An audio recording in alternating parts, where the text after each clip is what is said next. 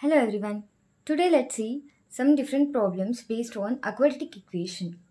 A polynomial of the form ax square plus bx plus c is called a quadratic polynomial where a, b, c are real numbers and a is not equal to 0. If we equate the polynomial to a constant, then it is called a quadratic equation. Then a standard form of a quadratic equation is ax square plus bx plus c is equal to 0. This is the standard form where a is a coefficient of x square and b is the coefficient of x and c is a constant term. And we call a as a quadratic coefficient also and b as a linear coefficient. We can solve a quadratic equation in many ways. One of the means is solution by its formula. This formula is also called as Schroeder's formula. X is equal to minus b plus or minus root b square minus 4ac by 2a. Next is discriminant. The term b square minus 4ac is called discriminant of a quadratic equation. And this discriminant determines the nature of the roots. If it is greater than 0, then the roots will be real and distinct. If it is equal to 0, then the roots will be equal. If it is less than 0, then it has no real roots, but it's having a imaginary roots. Then, formation of a quadratic equation. If alpha, beta are two roots of the equation, then that equation will be in this form. X square minus alpha plus beta is equal to 0. Next thing is sum and product of roots. If alpha, beta are two roots of a quadratic equation, then sum of the roots is equal to minus b by a, that is a coefficient of x and coefficient of x square, and alpha into beta, that is product of two roots, is equal to c by a, constant term by coefficient of x square. Now let us solve some problems based on this. Solve x square minus 3x minus 10 is equal to 0. In this equation, a is 1, coefficient of x square, b is equal to minus 3, coefficient of x, and c is a constant term, that is minus 10. We solve this by splitting the middle term, that is minus 3x. We split this term. Sum of the terms must be equal to the coefficient of x and product of this must be equal to product of the coefficient of x square and constant term, that is minus 10. AC is 1 into minus 10 and minus 10. We split this as minus 5 into 2. So that their sum is equal to the coefficient of x. Now in this we have x common. So x minus 5 plus in this 2 common, x minus 5 is equal to 0. In these two terms, we have x minus 5 as common, so x plus 2 is equal to 0. The product of these two terms is 0. Obviously, each term will be equal to 0. Therefore, x minus 5 is 0 and x plus 2 is 0. Therefore, x value is 5 and x value is minus 2. So, 5 and minus 2 are the roots of this equation. Next one, solve x square plus 2x minus 6. If we see here, we have 1 into minus 6 is minus 6 and the factors of minus 6 are minus 3 and 2, or factors may be 1 and 6, or it may be minus 1 and 6 or 1 or minus 6, like that. But when you add these terms, you don't get the coefficient of x here because minus 3 and 2 is minus 1, but here it is 2. In this also, if you add, you get 5. But here the coefficient is 2. When you can't split the product of these two terms, you can use the formula, that is a Schroeder's formula. X equal to minus b plus or minus root b square minus 4ac by 2a. Substitute the values of a, b, c and simplify it. Then by simplifying all this, we get minus 2 plus or minus 2 root 7. So 2 common and 2 gets cancelled. Therefore, minus 1 plus or minus root 7. So 1 will be a plus 1 minus 1 plus root 7 or minus 1 minus root 7. These two are the roots of the given equation. Next one, find the nature of the root of the equation x square plus x plus 12 is equal to 0. We know the value of a is 1 and b is 1 and c is 12. So the discriminant is b square minus 4ac. B value is 1 square minus 4 into 1 into 12. So 1 minus 48, that is minus 47, which is less than 0. Therefore, this equation is not having any real roots. That means it is having imaginary roots or complex roots. Next one, divide 16 into two positive numbers such that twice the square of the larger part exceeds the square of the smaller part by 164. Find the two numbers. So, let's divide 16 into two parts A and B and let A be the larger part. They are saying that twice of the square of the larger part, that is twice of the square of the larger part is equal to square of the smaller part by 164. Therefore, the equation will be like this. 2 into a square is equal to b square plus 164. Now, I will use the value of b from this equation. B is equal to 16 minus a. So that this equation will turn into a single variable of a. So it will be 2a square is equal to, apply a minus b whole square formula. Therefore 16 square is 256 plus b square is a square minus 2 into 16 into a is 32a plus 164. Then by simplifying we get a square plus 32a minus 420 is equal to 0, which is a quadratic equation. Now let us solve this by splitting this variable.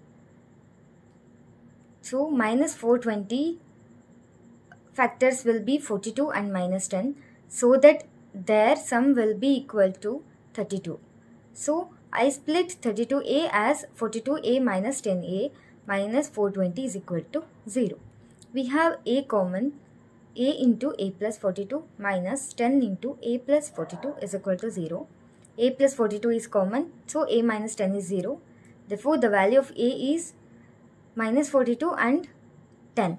But they are saying that we are splitting 16 into two positive numbers. Therefore, we are taking the only positive value of a.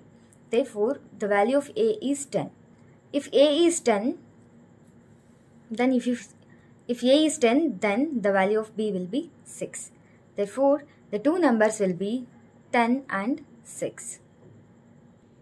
Next one, find the values of k for which the quadratic equation 5x square minus 7x plus k is equal to 0 has real and distinct roots. The criteria for real and distinct roots is the discriminant must be greater than 0. So let us consider this. Now we have the value of a is 5, b is minus 7 and c is k. So substitute the values of b, a, c. Minus 7 whole square minus 4 into 5 into k must be greater than 0. Therefore, 7 square is 49 minus 4 into 5 is 20k must be greater than 0. Therefore, 49 is greater than 20 into k. I reverse this equation. Therefore, 20k is less than 49 and k is less than 49 by 20. That is, the value of k will be less than 49 by 20. Next one, find the values of k for which the quadratic equation 2x square minus k plus 2 into x plus k is equal to 0 has real and equal roots. It is also the same question as we solved before. Here we are equating the discriminant equal to 0 because they are asking for the real and equal roots. Substitute the values of b, a, c here. Then we get an equation k square minus 4k plus 4 is equal to 0. Then we solve this by splitting method. By solving, we get the value of k as 2. Therefore, for k equal to 2, this equation will be having equal and real roots. Next one, the sum of two numbers is 18 and the product of two numbers is 56. What are the numbers? Let us take two numbers be x and y. Therefore, the sum of numbers will be 18 and product of those numbers is 56. What I will do is, I will take a value of y is equal to 18 minus x and substitute this value in this equation. X into 18 minus x equal to 56. Then it will turn into a quadratic equation. X square minus 18x plus 56 equal to 0. Now by splitting method, we can solve this equation easily. By splitting, we get minus 4x minus 14x plus 56 equal to 0. By solving this, we get the value of x is equal to 4 or x equal to 14. Therefore, the numbers will be when x equal to 4, y is 14 and when x equal to 14, y is 4.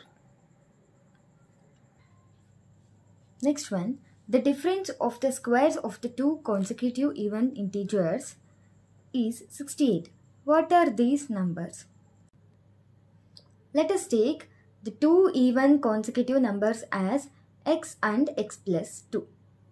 Then the difference of the squares of two consecutive even integers is 68, they are saying.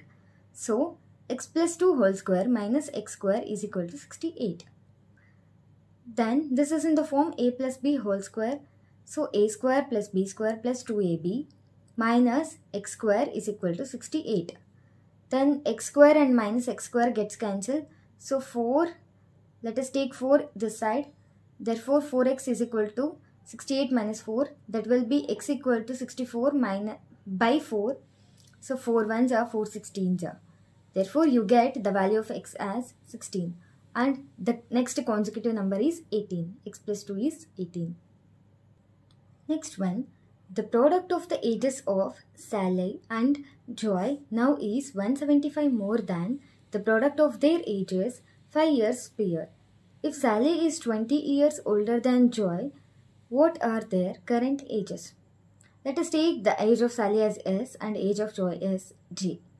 5 years ago, their age will be S minus 5 and J minus 5. This will be a current age and this is 5 years ago. And they are given that the product of their ages now is 175 more than their ages 5 years prior.